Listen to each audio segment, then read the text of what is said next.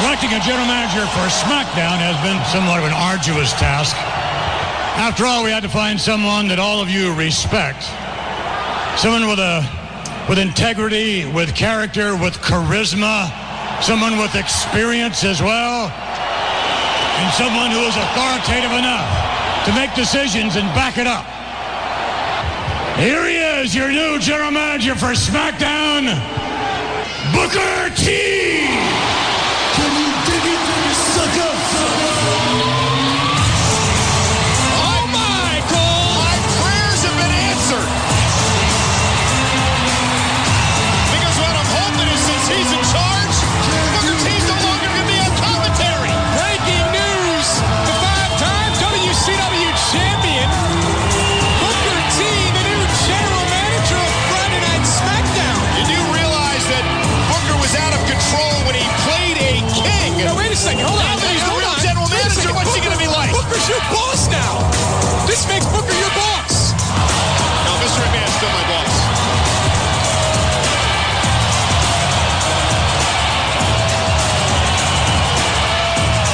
Perhaps you want to take back some of the insults that you've levied towards Booker over the past number of months? Well, it's a new era, and I'm hoping that Booker T does a great job.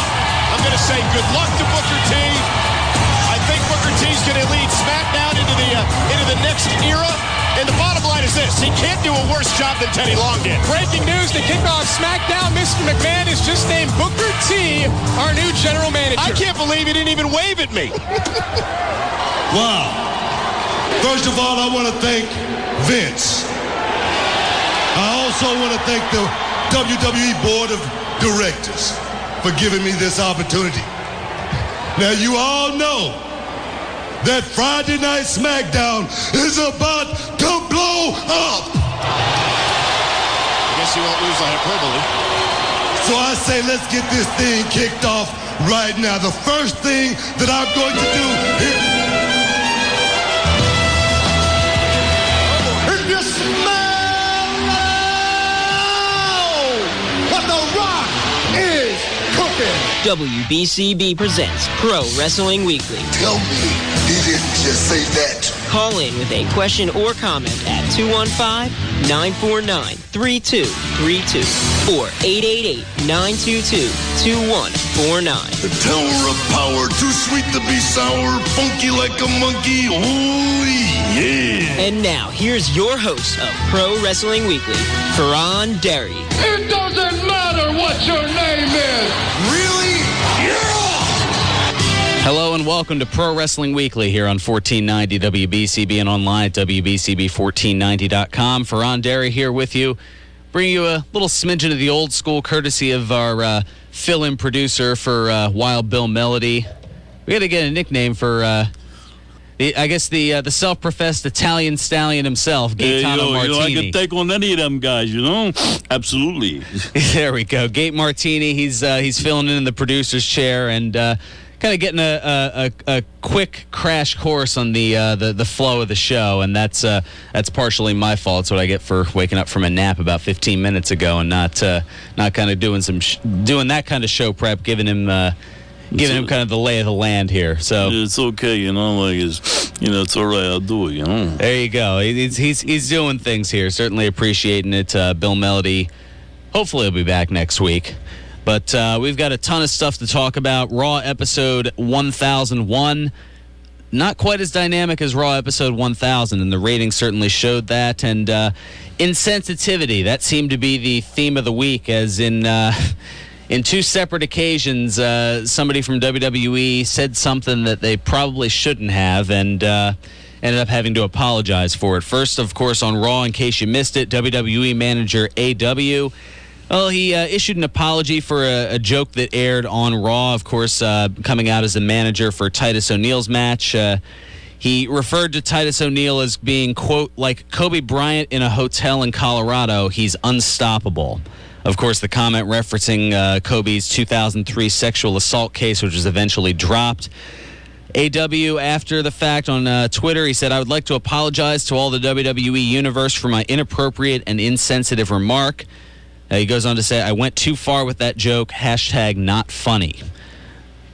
Yeah, wasn't really funny and was just kind of tasteless and out there. And then, not to be outdone, some roughly, 12 to 15 hours later, Tensai, of course, you remember him as Albert from back in the day. He posted a tout video in between the Raw and SmackDown tapings.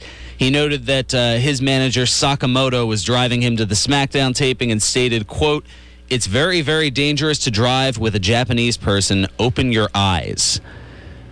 Yeah, needless to say, a very insensitive, we'll go with locationist, because I don't know if it's necessarily racist, but a locationist remark or statement by Tensai. The tout video, of course, has been taken down, and WWE officials have said in response to both of those statements that appropriate action will be taken care of. So I'm going to do my best to make sure I don't say anything controversial that I have to apologize for, although I feel like I say something at least once a week that gets out there. Okay, maybe not. Other news, we've got the WWE financial reports for the second quarter, and it's actually looking pretty good. I'll have more on that. The ratings, though, for Raw, not nearly, as I said, as dynamic as Raw 1000. Of course, this week's Raw drawing a 3.08 rating, going back to normal, down from the 384 rating that Raw 1000 drew. So that's a pretty significant drop. The first hour of the show, under 3 at a 2.8, and then it kind of went about back to normal, as opposed to last week's Raw, which in the final hour drew a dynamic 4.09 rating. So, I mean, that's numbers we haven't seen in over 10 years, at least for that one episode, but now it looks like it's back to normal. So all those fans that they brought for the one ride didn't exactly keep them, although time will certainly tell. Anyway, we've got thoughts on a bunch of different things and a lot of people to get to them, so let's go ahead and kick things off. Let's pull up Dan from Chicago, who's been hanging on patiently. Yeah, he sure is. They're going to put him up right now, you know. I think he's on. Dan, welcome to Pro Wrestling Weekly. There we go. There he is. What's going on, Dan? Not much. It's funny that you mentioned the Italian Stallion reference, because it's your producer helping out, because I've been in the Rocky kick this week. Oh, no kidding. Yeah, I appreciate it. I laughed. I've been watching a couple of the old movies, and I saw the 3 the other day with Hogan, and that was funny. Thunderlips. Yeah. In the flesh, baby. Yes, Gabe Martini, vocal impressionist extraordinaire, as well as he does quite a bit here for the station. You got the doo-wop hour. I'll give you a quick shameless plug. I appreciate it. The doo-wop hour Thursdays 1 is that I believe? 1 to 2. 1 to 2, and then of course the Italian American hour, which is here on Saturday mornings from 7:30 to 8:30, following my Chart Toppers preview. And Gate will be filling in for Bill Melody on the Country Music Hall right after this show. He'll be doing country music, and he'll also be filling in first thing tomorrow morning when it's way too early at 5 a.m. Yeah. And there's something strange about Italians and country music, like it don't mix, you know. Know what I'm trying to tell you? I'm gonna shut up now, you know. Gabe Martini, ladies and gentlemen. Dan, what's let's get back to the wrestling here. I don't know how the. Well, happy belated birthday first off. Oh, thank you. My birthday was Wednesday as well. Oh, well, happy belated birthday to you as well. We'll exchange the belated birthday wishes. Right. Wrestling, TNA was really good last night. I liked our Thursday night. I liked the intrigue with the Aces of 8. I like where they're going with it. It's really good. Even though it does kind of remind me of Sting in the NWO. Back in the day. Little bit. And I think the only thing that gets me with it is, I don't know, is James Storm over enough with the fans to be able to take yet another question of his legitimacy and credibility?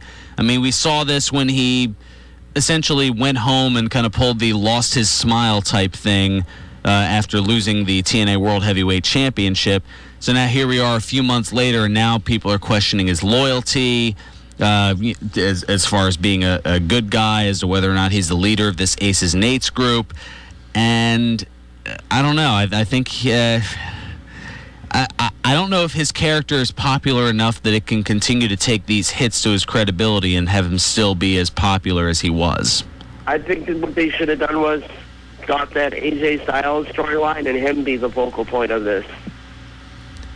Oh, AJ. Well, that would make sense, but they, for whatever reason, they can't seem to get Claire out of their minds. I guess they just the storyline that I think everybody wants to end except TNA management.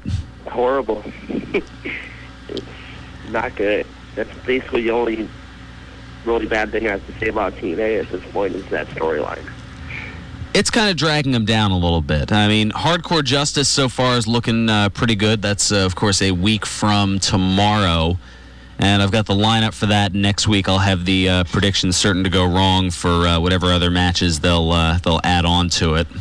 But it looks like they've already got 7, and they look to be 7 pretty good ones, which is not something I've been able to say for TNA for a while. Right. We saw one of the Aces of 8 on camera. You know that, right? Yeah, you know how I am about any kind of like spoilers or giving away any kind of. It's not a spoiler, but you can actually tell by his hair. Well, okay, yeah. If they do a horrible job of masking, I guess what can I do necessarily? With the ponytail, mm-hmm. You can totally see it. I even didn't read it. I went to my wife. I'm like, that's what. I haven't really read anything about it either because I want to be surprised as well. But yeah, I'm like, that's one of them, and I think actually Garrett Bischoff is one of them as well.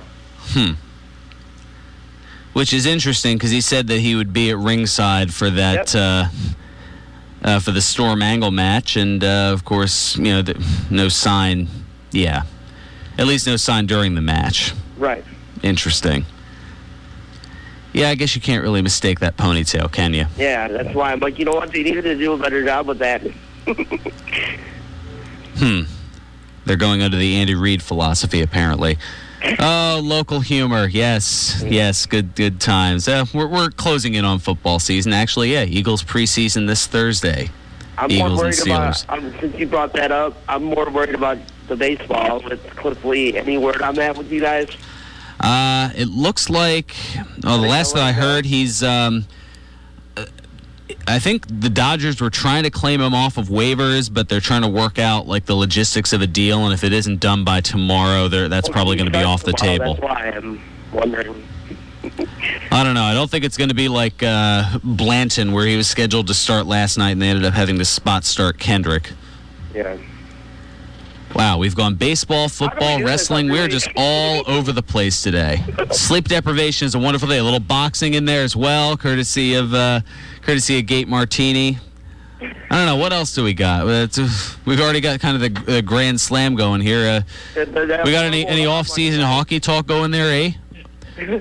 Although, speaking of Canadian accents, actually, here's a programming note for you. 2 weeks from now, I will not be here live in studio, but I will still have a show. I'll kind of put it together in the can before I head to see some relatives north of the border. So there will still be a show. It'll actually feature a couple of interviews never before heard, and I still have to put those together. I mean, they're together. They just have to clean up a little bit. But with the Nasty Boys, who I spoke with a few weeks ago, and going back a little ways, the Total Package Lex Luger. So that'll be all coming up in 2 weeks. Cool.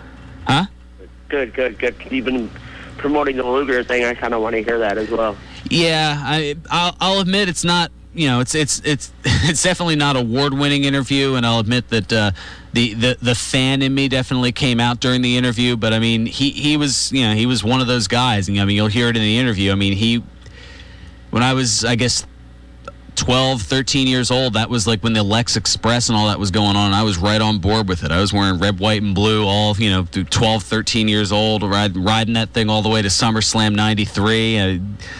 It was a great memory. I was gracious that Luger was able to give me, 10, 12 minutes of his time just to talk a little bit, and me trying to formulate questions. Because, when you meet somebody who's like your, kind of childhood hero, I mean, you have like 1,000 questions running through your mind, and, when the tape's rolling, it's hard to think of these things. Yep. It's hard for me to think of these things when I have notes sitting in front of me, let alone just going cold off the cuff. So it'll be interesting. I mean, my interviews are always interesting, to say the least. I mean, you remember the Jim Cornette interview where that was... If I was any greener, well, I don't think I'll follow up with that line. Again, that's where I don't want to say anything Tensai or AW controversial like. I didn't even hear that. Did they edit that? 'Cause I don't remember anything like that. What, from this past week?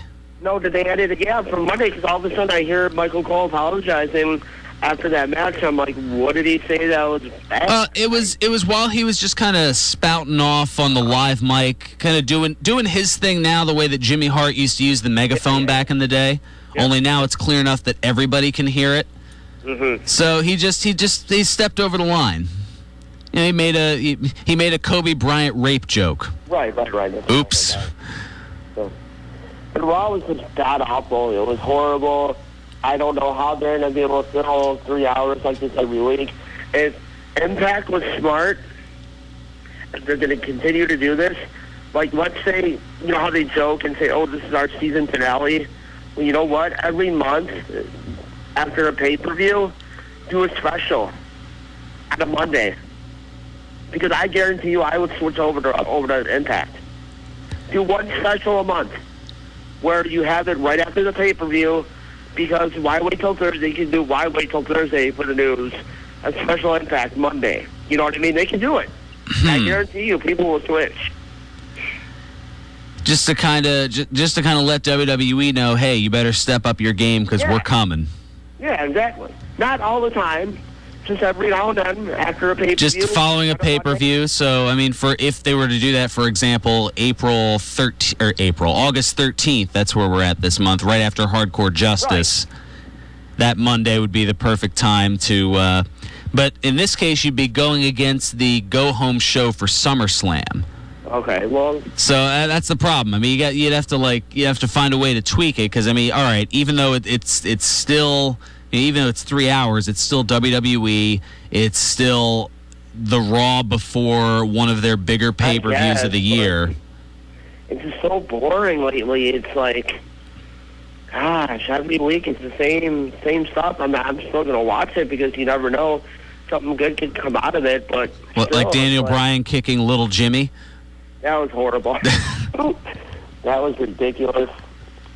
Yeah, I tried. You know, I was trying to find it's another one of that was one of those attempted comedy things that I even chuckled at. I did, but I'm sick of Vicky Guerrero doing the Elaine Venice dance. It's so stupid. Wow, her talk about somebody's stock falling. I mean, she went from being one of the most hated heels to kind of just boo, whatever. Yeah. And Jericho's now a babyface? Really? Just because he's fighting Dolph Ziggler? Why can't he still be a heel when he fights Ziggler? That's what he did in the Attitude Era. Well, there were a lot of things that were done that don't necessarily make sense. And oh wow, look at the time. Yep. I got to get. I'm up against a break. Thanks so much for the call, Dan. I got to get rolling. Yeah, there's a lot of things that still need to be fixed. I mean, we obviously some things have been tweaked both on Raw and Impact. Not everything's perfect, but what do you expect? Anyway, coming up on the other side, we got more of your calls. We also have, of course, well, tonight is the UWF show, and I'll talk a little bit more about that on the other side. But I've got. In separate segments, I've got both individuals of, two out of the three individuals in the main event. Madman Moose Maretti, of course, we had him on for a little bit last week, and Too Tough Tony Hightower. We'll talk a little bit with them about the UWF main event that's going on at Eagles Hall. That's, of course, tonight at 7:30, and I'll be in the house doing the in-ring announcing, so... Come check out some action, and if you want to put a face to the voice, as you've heard for all these years, you can certainly do so, and that's at 920 Trenton Road in Fairless Hills. I'll have more details for you on the other side. This is Pro Wrestling Weekly here on 1490 WBCB and online at WBCB1490.com.